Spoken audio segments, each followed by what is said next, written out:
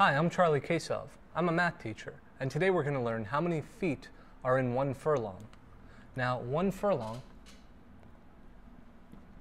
equals 660 feet, or one furlong, and I'll abbreviate here, equals 220 yards, because there are 3 feet in 1 yard.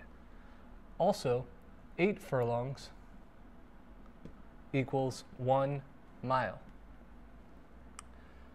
So, 1 mile is like saying 5,280 feet.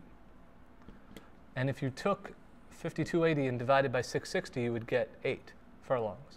So a race like the Kentucky Derby, which is measured in furlongs, is 10 furlongs, or 1.25 miles. And furlongs are generally measured for horse races. So I'm Charlie Kasov, and you just learned how many feet are in one furlong. Thanks a lot.